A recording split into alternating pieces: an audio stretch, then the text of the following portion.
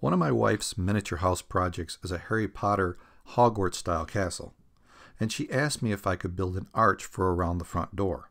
This was a great challenge for the X-Carve, and here's the result. Let me show you how I did it. The first step was to get that opening into Easel, so we scanned that shape in and imported it as a .svg file. And then once I had that, I could size it the way I wanted it, so it was slightly larger than the door. Then I just took that same design and I copied it 2 more times, and then enlarged those so I had my 3 steps. So now all I had to do was set the different depths. So the outer one I set at a 0.5 depth, the next layer down a 1.5 millimeter depth, and I did all these as a fill, so it's going to cut across the whole thing. And then the final one was 2.5 millimeters. So I had my 3 different layers. Now I just had to set up the material. So I chose the 3 millimeter thickness, which is what my material was. It's just a hobby plywood, and I cut it at 0.5 millimeters per layer, per slice. And then I was ready to send it to my X-Carve. So I stepped through all the steps, telling it that it was secure, I had the right bit size.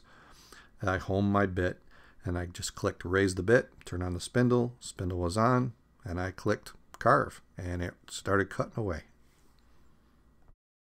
Now I cut this on a scrap piece of wood that I've tested before, and I ran this a real high speed video here, so it took a lot longer than what I'm showing you, but you can see that it's cutting each layer, and then when it's done I'll end up with 3 layers.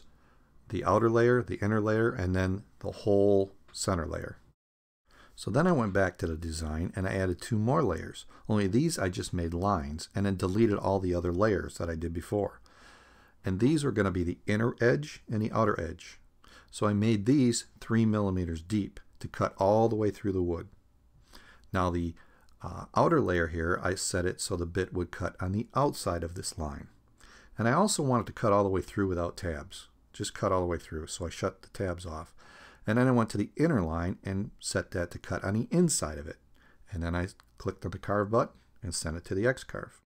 So then it started cutting the inner edge, and it went down at 0.5 millimeters per cut until it was all the way through the wood.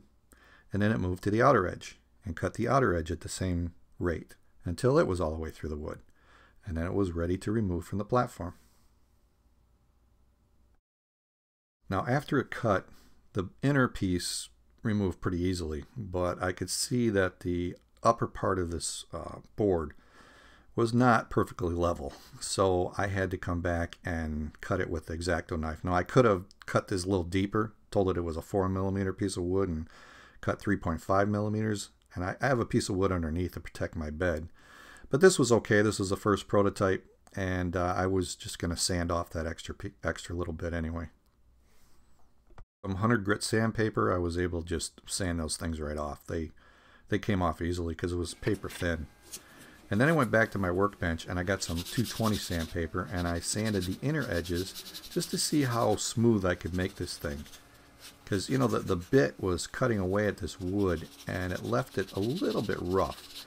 Now she wanted some of that look to it, but I wanted to see how smooth I could get and how easy this would be to clean up. And it wasn't too bad. The sandpaper just cleaned up a lot of those edges and it came out pretty smooth. And this was the final piece. Now this was a first prototype, and when I was done she told me she wanted it wider looking than this, and it had a hole in it, had some stuff on the back. Now the back didn't really matter, but the hole did. She would have had to patch that, but I know she wanted it wider, so I went back and did all those steps again. Only this time made it wider, and this time I used a good piece of wood. So here it is in actual speed where it's cutting the outer edge, and then it'll jump here and cut the inner edge.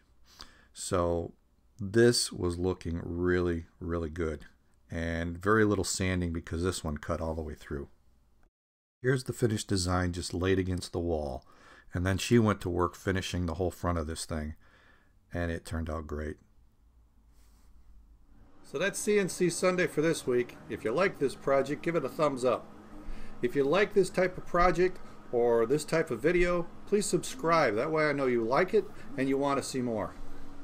And if you want to help support to replace broken bits or buy some extra wood, $1 a month to my Patreon account really helps. You can click on the link up here. So that's all I've got. I'll be back in 2 weeks with another CNC Sunday, and I'll be back next Friday with Filament Friday. I'll see you next time.